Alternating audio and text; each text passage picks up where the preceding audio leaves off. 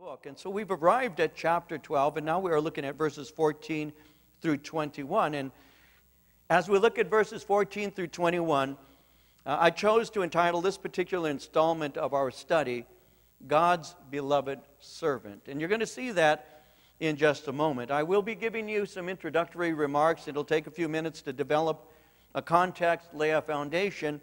But then when we get to portion of Scripture, especially in verses 17 following, I'm going to want to share with you some of the things about the Lord Jesus Christ that were prophesied concerning him by the prophet Isaiah over 7 centuries before Christ was incarnated. And so we'll look at that in just a moment. Again, I'll begin at verse 14. I'll read to verse 21, give some introduction, and move into our study.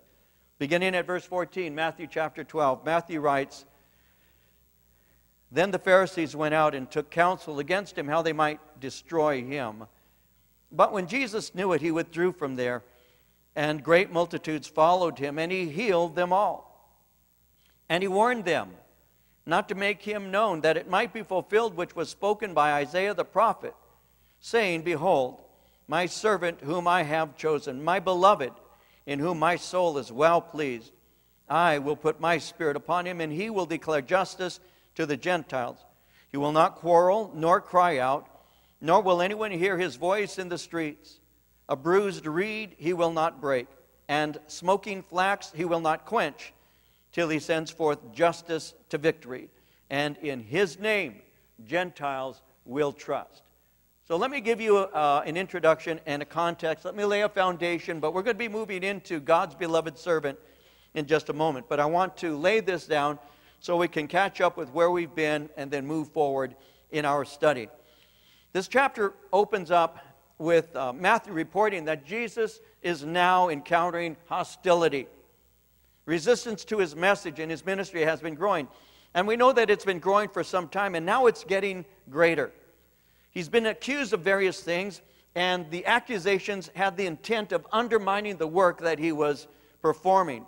And as we've already seen, they've been accusing him of blasphemy. They accused him of unholiness. They even went so far as to accuse him of being empowered by Satan himself. Now they're enraged at him because of his apparent breaking of their understanding of the Sabbath. Now, as we've already seen, Jesus allowed his disciples to eat grain that they had picked, and he also had healed a man on the Sabbath. And Matthew told us that they had asked Jesus if healing on the Sabbath was permissible in order that they might find an accusation against him. And his answer, as well as his action, infuriated him because he told them that it is lawful to do good on the Sabbath, and then he performed the healing. Now that was enough for them to conclude that he was a false teacher and that he should be dealt with. Luke tells us in chapter 6, verse 11, they were filled with rage and discussed with one another what they might do to Jesus. Matthew tells us in verse 14 that they took counsel against him, how they might destroy him. So the opposition united and began to devise a plan that they might either render Jesus useless or they may kill him. So what is his reaction? Well, verse 15 tells us that when Jesus knew it, he withdrew from there, and great multitudes followed him, and he healed them all. So his response to this was to withdraw himself. Now he withdrew not because he was afraid, but because there was no need to further antagonize these people. He was simply putting into practice what he's already been teaching them concerning how you deal with this kind of hostility. Remember in Matthew 7, verse 6, how he had said, "Do not give what is holy to the dogs, nor cast your pearls before swine, lest they trample them under their feet and turn and tear you in pieces." Or how he in Matthew 10:14 had said, "Whoever will not receive you nor hear your words when you depart from that house or city, shake off the dust from your feet." He'd already told them to avoid confrontation, avoid antagonism, just continue moving and ministering. Now, in spite of the growing and organized opposition, crowds are continuing to follow the Lord Jesus Christ. And at this point, he is very popular, and people want to hear him as well as receive from him the healings that he's performing. Mark tells us in chapter 12, verse 37 of his gospel, that the common people heard him gladly. The common people speaks of the people in general, the general population. And they enjoyed hearing him. They enjoyed listening to what he had to say. Though the scribes and Pharisees are rejecting him, the general population is welcoming him. And the reason they're doing that is they appreciate his teaching, and they note that his message that he's giving is superior to anything that they've been hearing from the others. He spoke with a practical insight, and he spoke with a spiritual depth, and that was something they were unfamiliar with. In John's Gospel, in chapter 7, verses 14 and 15, John writes, about the middle of the feast, Jesus went up into the temple and he taught. And the Jews marveled, saying, "How does this man know letters, having never studied?" Now, they were not saying that Jesus was illiterate, unable to read. What they were saying is, where did he get his rabbinic instruction from? What seminary did he graduate from? Because they know that he didn't graduate from any of the rabbinic schools of his day. And so they were so impressed by this man because he spoke as an eyewitness of heaven. And the common people would hear Jesus speak with an eloquence and power and authority that the Jewish scribes, the rabbis of his day, did not speak with. And so as Jesus was going forth and speaking, many were now coming to listen to him. They wanted to hear him. They also wanted to receive from him because he was also healing people.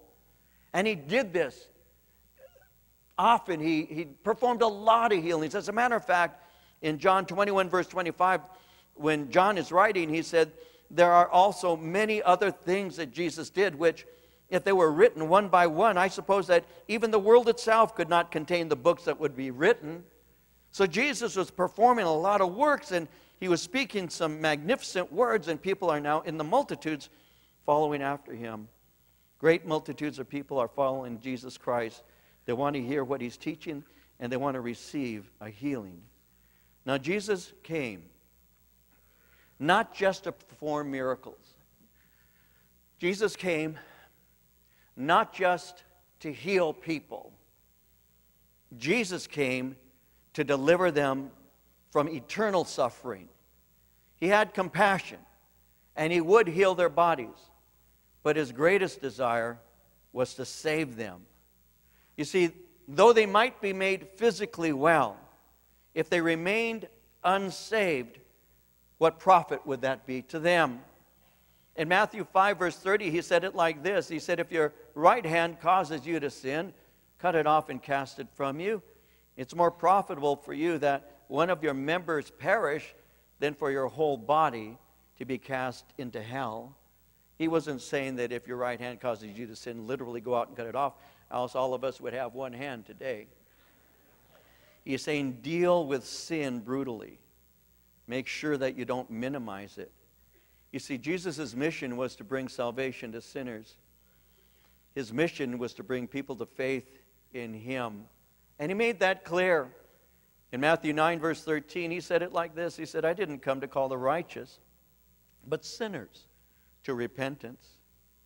Now these crowds are gathering around him. How did he react to crowds? Well, we've seen it mentioned several times already in the Gospel of Matthew. We see that in Matthew chapter 5, when crowds began to surround him, that he sat down in order that he might teach them. We saw in Matthew chapter 9, verse 36, that when he saw the multitude, he was moved with compassion because they were weary, scattered, and without a shepherd. In Matthew chapter 12, verse 15, when he saw the crowd, he began to heal them. And he healed all manner of disease. So here, Matthew tells us in verse 16 that he sees the multitude. Notice, he warned them. He warned them not to make him known. And so here, Matthew tells us that he warned them. You see, this isn't the first time that he's warning them not to speak of him. Matthew 8:4 tells us that when he cleansed the leper, he told that leper not to make him known. In Matthew 9, verse 30, when he healed 2 blind men, he ordered them not to share about it. So this isn't the first time he's done that, but he is doing this in order to prevent them from missing the point of his works. Again, Jesus is more than a miracle worker. Jesus is a Savior sent from heaven to rescue sinners. He said in John 5:36, I have a greater witness than John's, for the works which the Father has given me to finish, the very works that I do bear witness of me that the Father has sent me. And so his miracles were intended to draw their attention that he might point them to the Father and be that mediator who brings to them salvation. And so he's saying, do not make me known. Now, Matthew goes on in verse 17 to say that it might be fulfilled, which was spoken by Isaiah the prophet, saying, behold, my servant whom I have chosen, my beloved in whom my soul is well pleased. I will put my spirit upon him. He will declare justice to the Gentiles. He will not quarrel nor cry out, nor will anyone hear his voice in the streets. A bruised reed he will not break, and smoking flax he will not quench, till he sends forth justice to victory, and in his name Gentiles will trust. And I want you to note this, and I'm going to lay a little bit of a foundation and then move in some practical application of these verses. But notice again in verse 17 how it says that it might be fulfilled which was spoken by Isaiah the prophet. Matthew explains Jesus' reason for withdrawing from that place. It was in order to fulfill what was spoken by Isaiah. Each one of the four Gospels, Matthew, Mark, Luke, and John, each one has a purpose for its being written. Mark was written to the Romans. Luke was written to the Greeks. John was written to combat a heresy that was entering into the church called Gnosticism. And Matthew's Gospel was written as an apologetic so that the Jewish reader could come to know that Messiah had come, and Messiah is Jesus. And so Matthew had Jewish readers in mind as his primary audience. And that's why he would use the Old Testament as often as he did. One scholar noted that there are around 67 Old Testament references found in the Gospel of Matthew. 67 Old Testament references. You'll see that 9 times he says that it might be fulfilled. You'll see that 9 times Matthew uses the words, it is written. 4 times Jesus will ask the question, have you not read? And so Matthew wants to establish that Jesus Christ fulfills prophecy. In the New Testament, it is recorded that Jesus fulfilled around 20 prophecies that were found in Isaiah alone. And here, Matthew is saying that Jesus fulfilled Isaiah 42, verses 1 through 4, in order to explain why Jesus withdrew himself. Now, Jesus has work that he is continuing to do. It is not time for him to be exalted, because we know that before he's exalted, he first experienced humiliation. And it's necessary for him to be revealed as the servant, as prophesied by Isaiah. And that's what we see here in this passage. Now let's look at it together and see what it's saying and how we can make proper application to our own lives. It begins again in verse 18 by saying, behold, my servant whom I have chosen, my beloved, in whom my soul is well pleased. I will put my spirit upon him, and he will declare justice to the Gentiles. Notice how he begins here.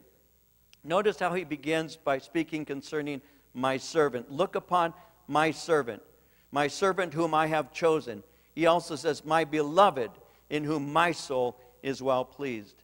And so what we have with Isaiah is various characteristics of Messiah. Various characteristics of Messiah prophesied by Isaiah 700 plus years before Christ, and how that Jesus fulfilled this prophecy. So he begins by referring to Messiah as God's servant. Now, when he says, behold my servant, if you study the book of Isaiah, you're going to notice that Isaiah uses the word servant fairly often.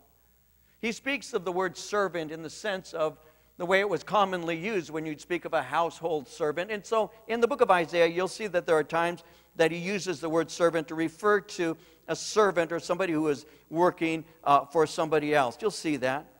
But you'll also see that he'll speak concerning the word servant in different ways. Sometimes he'll speak of Israel, the nation. Israel, he'll say, my servant.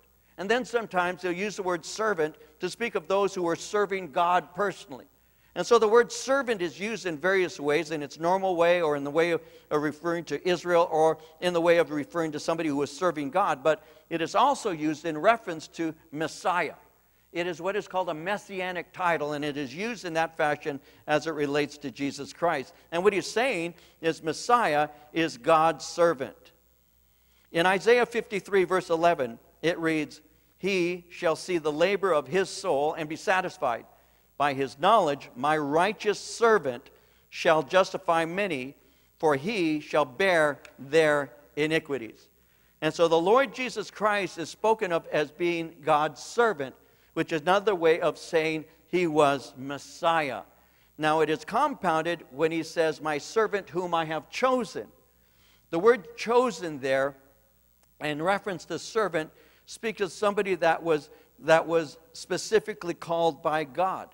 But when he says, "My servant whom I have chosen," that word servant, going a little further, speaks of an intimate servant, somebody that is completely trusted, and somebody who is trusted and treated as a son. And so he was saying that the one who is chosen is God's supreme servant, and he's the only one who's been chosen to redeem the world. He is the one trusted to carry out God's program because he is the one who is completely obedient to the Father. That's what Jesus said concerning himself in John 6:38, when he said, "I came down from heaven not to do my own will, but the will of him who sent me." That's what it says in Luke 12:50, "I have a baptism to undergo. How distressed I am until it is completed." Jesus came to fulfill the plans of his Father, and he came obediently to carry them out. And so one of the qualities that the Lord speaks concerning Messiah is that he's a servant. And Jesus is a worthy model to follow. He refers to himself as a servant, and he calls us to also be servants. In Matthew 10:24 and 25, "The disciple is not above his master, nor the servant above his Lord. It is enough for the disciple that he be as his master, and the servant as his Lord." When Paul, the apostle, was referring to Jesus and speaking of his obedience, he said in Philippians chapter 2, verses 5 through 8, "Your attitude should be the same as that of Christ Jesus, who, being in very nature God, did not consider equality with God something to be grasped, but made himself nothing, taking the very nature of a servant, being made in human likeness, and being found in appearance as a man, he humbled himself and became obedient to death, even death on a cross." Jesus is a servant. Jesus says, "You are my servants." You ought to have the same mindset and lay your life down as you take the gospel to others. "My servant whom I have chosen." Now, chosen is a title for Messiah. He is referred to as the chosen one. That speaks of his office as well as the task. Chosen is a word that speaks of a decision that is irrevocable. To say that Jesus is chosen is to say this is his final choice. And he's referred to as the chosen one because they recognize the term chosen as messianic. When Jesus was dying on the cross, it's recorded in Luke 23, verse 35, the people stood watching, and the rulers even sneered at him. They said, "He saved others. Let him save himself if he is the Christ of God, the chosen one." And so Jesus is the chosen one, Messiah. He is the only one qualified for the task of redemption. He is the servant, and he is chosen. Now, in verse 18, he says, "My beloved, in whom my soul delights." When he says, "in whom my soul delights," in whom my soul takes pleasure, in whom my soul accepts. As a perfect servant, Jesus completely pleased his Father and is loved by his Father. In Matthew 3, verse 17, it reads, "A voice came from heaven saying, 'This is my beloved Son, in whom I am well pleased.'" In John 8:29, Jesus said, "He who sent me is with me. The Father has not left me alone, for I always do those things that please him." Those who love the Lord also desire to be well-pleasing to the Lord. Our main motivation as believers, our main motivation as Christians ought to be to delight the heart of our God. In 2 Corinthians chapter 5, verse 9, Paul said it like this. He said, we make it our aim, whether present or absent, to be well-pleasing to Him. That's what we want. We want to bring pleasure to God. In Matthew 25:23, Jesus speaks this way. He said, his Lord said to him, well done, good and faithful servant. You have been faithful over a few things. I will make you ruler over many things. Enter into the joy of your Lord. When our motivation is to delight the Lord, we will have the joy of hearing Him say, well done. And so that ought to motivate us. Now, how are we going to do that? Well, notice he says in verse 18 again, I will put my Spirit upon him. I will anoint him. He is anointed by God for works of service. Now, two things I'll share with you, and then I want to bring an application to this. God's Spirit is upon him for two basic reasons. One is, though he was conceived by the Holy Spirit, his human nature was strengthened at his baptism. In Matthew 3:16, it says, Jesus, when he was baptized, went up straightway out of the water, and behold, the heavens were opened unto him, and he saw the Spirit of God descending like a dove and lighting upon him. Now, a second thing would be the anointing of the Spirit was a witness to his mission, because in Luke 4:18 and 19, it says, the Spirit of the Lord is upon me, because he's anointed me to preach the gospel to the poor. He has sent me to heal the brokenhearted, to preach deliverance to the captives, recovering of sight to the blind, to set at liberty those who are bruised, and to preach the acceptable year of the Lord. So he was anointed. I mean, the name Christ is a Greek word that speaks of the anointed one. Jesus Messiah is the Christos. He is the anointed one. And so let me develop something with you, make it very practical if possible. If we're going to be servants like Jesus, we need to be anointed by the Spirit of God. And that normally comes through dying to self and asking God for strength. One of the biggest problems I think that Christians can have is that though we believe we're saved by the grace of God through faith, it seems that sometimes we try to make ourselves into the image of God through our own efforts. We try and try and try to almost perfect ourselves. And the fact of the matter is we can't do that. The work has already been done. What we're supposed to do is receive from the Lord by His grace and faith, and just ask God to just infill us and to work within us. You know, one of the things, to make this practical if I can, one of the things in my own spiritual life that has been a lesson that has taken a while for the Lord to actually teach me was to learn from the Lord that the work has been done, that when Jesus died on the cross and said it is finished, that there's nothing I'm going to add to my own salvation outside of the sins that He has to forgive me concerning. I couldn't work for my own salvation, and I cannot work to make myself righteous. What I want to do is flow in His Spirit and be free in Christ so that He might do the work. I have made a determination to pursue Him, but at the same time I realize that I, in my own strength, cannot perfect myself. When I was in the Army, a long time ago now, I was stationed at Fort Bragg in North Carolina. And every day, outside of one day a week, I would run. I had a course that I ran. It was through a forest. And there was a road that had been cut out. And it was a course that I would go and I would run almost every day except for Sunday. And I'd go by myself.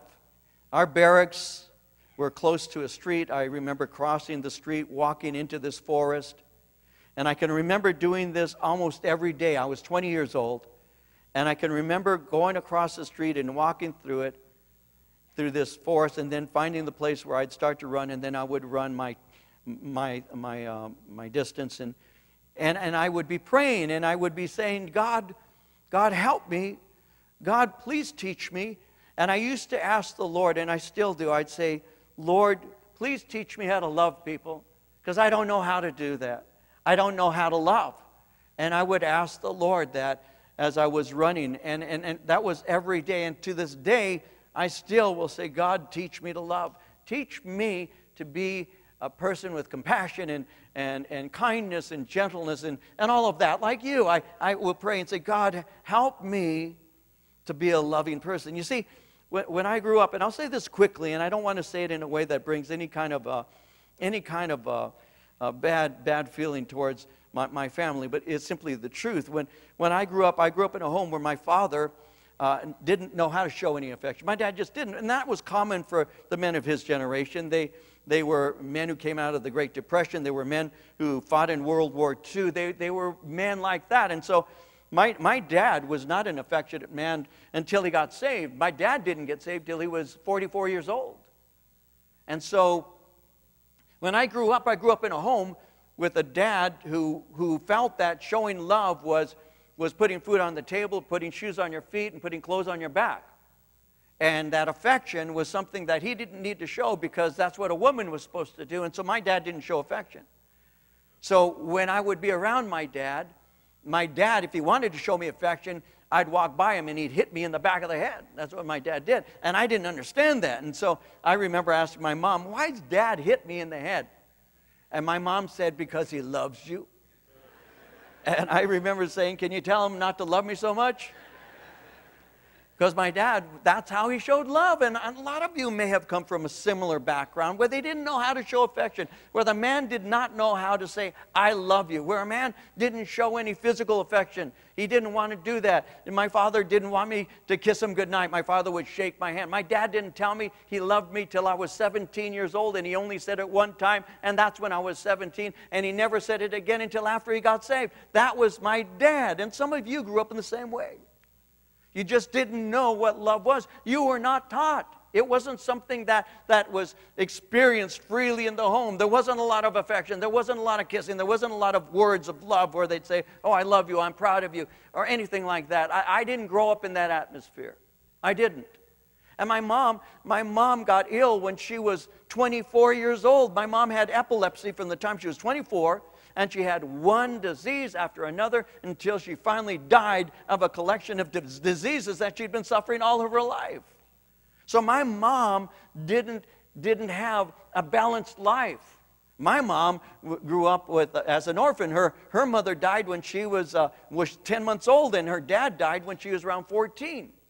And she was moved from place to place until she met my father at the age of 16 and married my dad 1 month past her 17th birthday. My mom did not know anything about love because she was moved from place to place. And so my mom didn't know how to show affection. My mom would say, I love you. But there was a period in our time, when I was a little boy, when I was growing up, where my mom had so many problems, physical problems. They began to give her medications, and my mom was reacting to the medications, and before you know it, she became vicious and mean, she became cruel, and she began to abuse her children. So I grew up in a home with an angry mother who said to me more often, in a certain period of my life, she would say more often, I hate you, than she ever said, I love you. That was my mom. My mom was the one who would take the shoe and beat you up. My mom would kick you, throw you down. My mom was like that when I grew up. So I didn't know what love was. I thought that love was just spending the night with a woman. I thought that love was a word that you use to get what you want and then move on down the line. I didn't know how to have relationships with people. So I used people, and I used the word love. And then one day, I got to the point where I said, I'm not even going to use the word love anymore. If they want to be with me, fine. If they don't, that's fine too. And that was my life, and that went on for a long time. That went on for years. And then I got saved. And now I'm only a few months old in the Lord, and I'm there in North Carolina, and I'm walking through a forest, and I'm saying to God, teach me how to love. I don't know how. I don't know what it means. I don't know how. Teach me. Mama can't. My dad can't. But somebody has to. That's when the Word of God became so dear to me. So I'd read it, and they would bring Jesus babies, and he'd hold them. And I thought, men hold kids? Because I'd never seen that. See, when the men got together, I have a big family, and when the men got together, when my grandmother died, she left 118 great-grandchildren and great-great-grandchildren. Norwalk, that's my family, the whole city. hundreds of cousins. I did a funeral for my Uncle Ray with 200 in attendance, all of them blood relatives. We have a huge family. When I grew up, my uncle had died. I was doing the funeral. I see all these people, and I'm realizing these people are my kin. These are people, and I don't even know them. But I can remember we would go on the weekend to my grandmother's house, and the brothers would come, and sisters, and the cousins would be there, and all of that, like many of you. And I never saw any of my uncles with their children. Never. The children would go play. The cousins would go off and mess around. The men would be in an area. The women would be in the kitchen. That's how I grew up. That's how I grew up. I never saw affection from any uncle for any of their kids. Never. They didn't show affection. My family was not the kissy, huggy, warm family. My uncles are real direct. That was my upbringing. Now I'm saved. And I'm walking through a forest. And I'm doing it 6 out of 7 days a week. Every day. God help me to learn to love. I don't know how. I don't know what it means. I need your help. Listen, the Word of God combined with the Spirit of God transforms your life. And I read about Jesus holding babies, and I begin to think, you mean it's okay for a man to hold a baby? Never seen it. Never seen it. I was the guy, even when my nephew was born and they handed the baby to me, I was the guy that... Take it back. The first baby I ever held and rocked and kissed and loved was my own. I didn't do that with other people's babies. I only did it with my own. And the Lord began to teach me. Jesus loved. He loved. He's there at a meal, reclining, and a man named John is reclining next to him, and John leans against Jesus' chest and whispers to Jesus, and I'm reading that, and I'm thinking, that's a... Because, see, I didn't know, because when we got saved, the Jesus people, we would go to a Bible study, and afterwards we'd go to a home, and we'd talk about the Bible study, we'd worship together, and we would pray, and I've got these guys, one on my right, one on my left, and we'd hold hands, and I don't hold hands with men. I was very uncomfortable with this, I have a friend named George, and George would kiss me.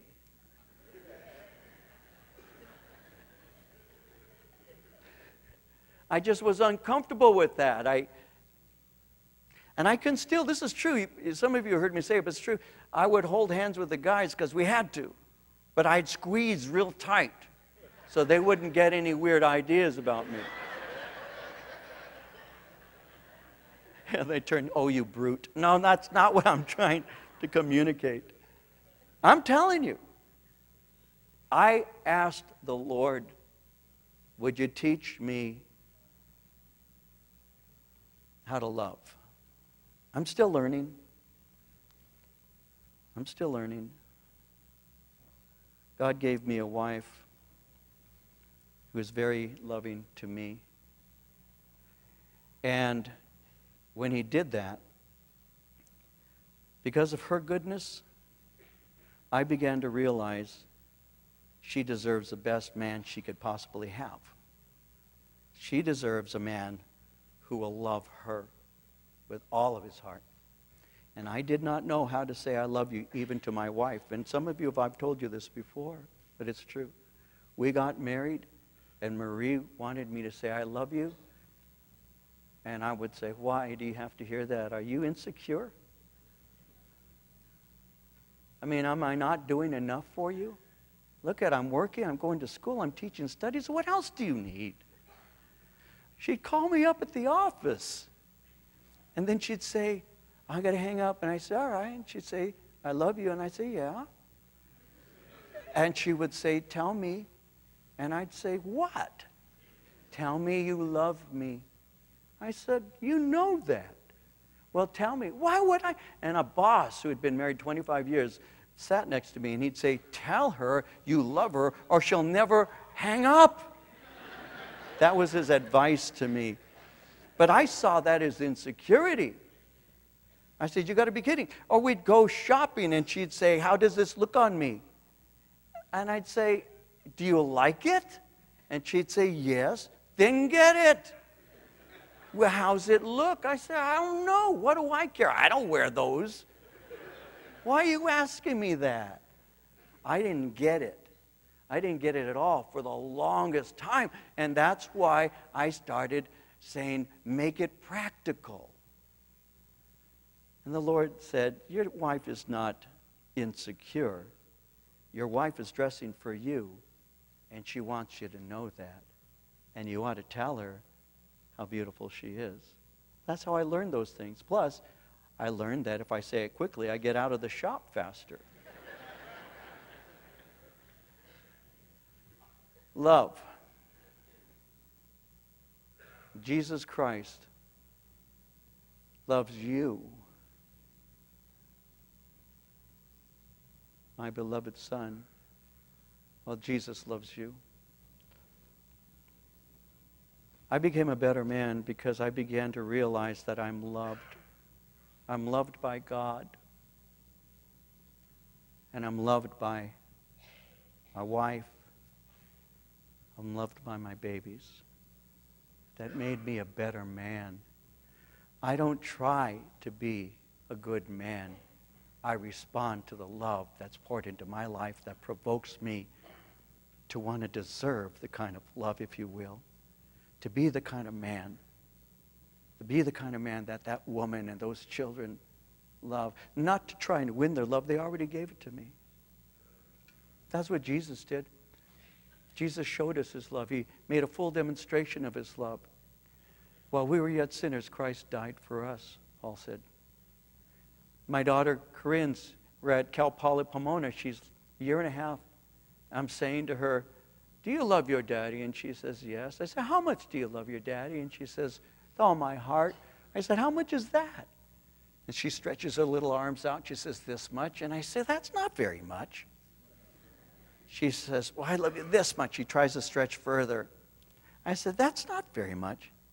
Then the third time she does it, I have a camera and I take a picture of her straining, and you can see her little face straining as far as she can. And then I kept that in my mind. And one day my mom gave me a plaque, and it said on the plaque, I asked Jesus, how much do you love me? And he said, I love you this much. And he stretched out his hands, and he died. That spoke to my heart, because I had the picture of my baby showing me how much she loved me.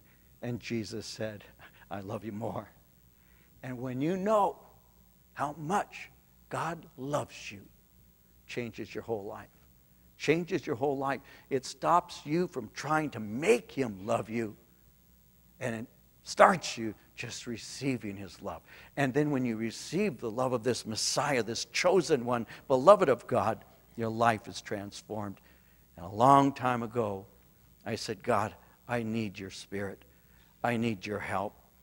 In Luke 11:13, if you then, being evil, know how to give good gifts to your children, how much more will your heavenly Father give the Holy Spirit to those who ask him? And so I've said, Lord, pour your Spirit into my life, and may the fruit of your Spirit, which is love, be demonstrated. He goes on in verse 18 to say he will declare justice to the Gentiles. He will declare. The word declare there means to openly proclaim. It speaks of him proclaiming or evangelizing. Now remember that Jesus initially had sent his disciples only to the lost sheep of the house of Israel. We saw that in chapter 10. But this was not God's only plan, just to reach the nation of Israel. Jesus brought salvation to all who would receive him. Isaiah 45:22 says, look unto me and be saved, all you ends of the earth. For I am God, there is no other. In Psalm 2 verse 8 it reads, ask of me and I will give you the nations for your inheritance, the ends of the earth for your possession. Psalm 22:27, all the ends of the world shall remember and turn to the Lord, and all the families of the nations shall worship before you. You see, his mission was to go beyond Israel. It included us, we who are Gentiles. God loved the whole world, and God made salvation possible for all who come to him through Jesus Christ. And we're to go out and share this gospel. We're to make disciples. We're to encourage people to know Jesus Christ. And one of the things I love about God's family, and this is something for us to remember, is it's Jew and Gentile. The world was divided in the Old Testament into two groups, Jew and Gentile. In the New Testament, there's a third description of humanity. It's Jew, Gentile, and the church. So those who were not Jews would be called Gentiles, but both the Jew and the Gentile brought through Christ into the body of Christ make up the church. And so it doesn't matter what my ethnicity may be. It doesn't matter what I consider to be a race. What matters is that I am part of the body of Christ. And so I say this quite often. I'll say it again right now. In the kingdom of God, the only color that matters is red, the blood of Jesus Christ, which washes and cleanses us of all sin. And it's the Holy Spirit who brings us into this body, into the body of Christ. And it doesn't matter whether you're white or whether you're black or whether you're red, whether you're brown, whether you're yellow. It doesn't matter. What matters is you belong to him. And we're family. We're family. And by one Spirit have we been baptized into one body. And we've all been made to drink of that one Spirit because we are his children. We need to understand that, because sometimes people will go to church and say, there aren't any people like me here. Oh, there are plenty of people like you. You're a sinner. And there are plenty of other ones here too. And we all need Jesus Christ. Amen? There are people like you here. We all need Jesus Christ. We need to understand that. And so he came, and that's what he does. He brings us to him. In verse 19, he will not quarrel nor cry out, nor will anyone hear his voice in the streets. There's humility in him. When it says he will not quarrel, the word quarrel speaks of hassling people. It speaks of brawling or even wrangling. To cry out means to shout and scream excitedly. In other words, Jesus didn't come to harangue. He didn't come to inflame. He didn't come to intimidate like a carnival barker. He didn't come to use carnal means to gain a following and to stir up carnal emotions. It's interesting how Ecclesiastes 9:17 says, the quiet words of the wise are more to be heeded than the shouts of a ruler of fools. You see, some ministers, some of us, seem to do things so that others might give us attention. That's more like Pharisees, who are interested in receiving recognition. Matthew 23:5 says, all their works they do to be seen by men. And so sometimes we can get energized by the flesh and begin to scream or carry on or shout or whatever to draw attention to ourselves. Sometimes we say we're dancing in the Spirit. Sometimes we say, well, the Spirit was on me and I had to roll around in the carpet there. I've seen it. You have too, perhaps. The holy rollers. I've been there. I've seen that. So, whoa. Whoa. I was a new believer. I was I went to a revival in some small church somewhere in South Carolina. And it was put on by holy rollers. And I had heard the term, but I didn't know what it was. And there's this guy in a gray suit up on the stage, and he's spinning around all over the stage. And I go, whoa, I've never seen anything like that. How interesting. So I stood up in front, and I started charging people a quarter to take a ride.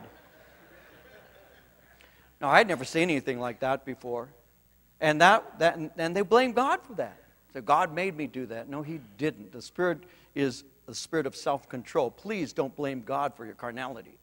And Jesus did not go out there shouting in the street like a carnival barker. He brought the word of life, and people listened to him and came to faith in Christ because of that. And he came to gently lead people to the truth because he brought attention to his Father. It says in verse 20, a bruised reed he will not break, and smoking flax he will not quench. He was compassionate.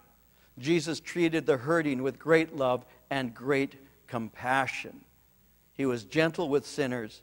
He didn't bully. He didn't intimidate them for what they were. We read how he cleansed lepers. ministered to Gentiles who were outcasts, how he delivered demonized people. He allowed prostitutes and sinners to actually approach him. It's interesting to note that he saved his greatest anger for the self-righteous. And even so, if we're going to be servants like Jesus, we are called to be gentle to those who are lost. Be very careful that you don't get into this mindset where you start saying things like, I don't know how they could do that. I don't know how they do that. No, you know how they do that. You were like that yourself. You just did things that were more pleasurable for you. And so I have to be very careful that I don't begin to scratch my head and wonder, how did they do that? No, but by the grace of God, I probably could do that and even worse. And when you have compassion for the lost, you're going to speak to them with love. Psalm 103 verses 13 and 14 says, as a father pities his children, so the Lord pities those who fear him. He knows our frame. He remembers that we are dust. You see, God desires to restore the broken lives.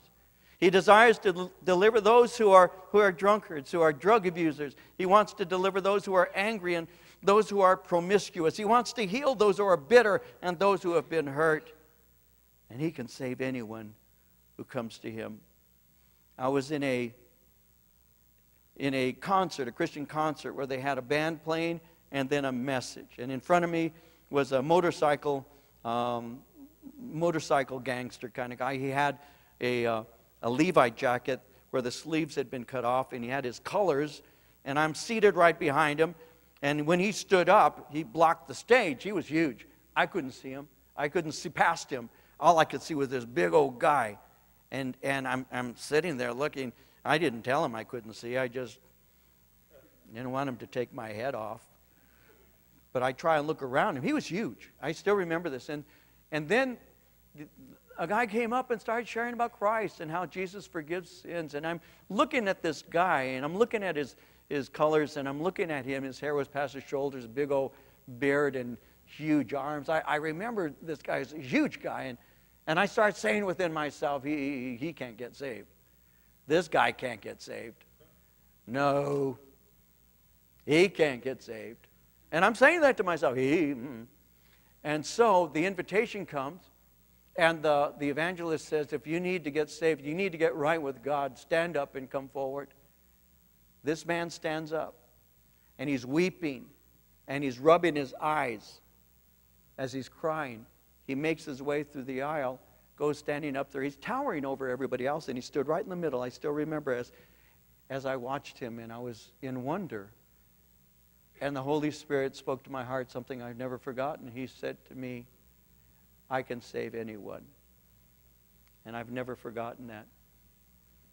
No matter how far you've run, no matter how deep you've gone, God is deeper still. And God will hound you to the end of the earth. He loves you. Never forget that. The God that we serve is a God who loves us.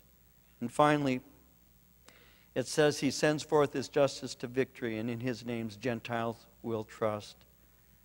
Weariness and discouragement is not something that he gives in to.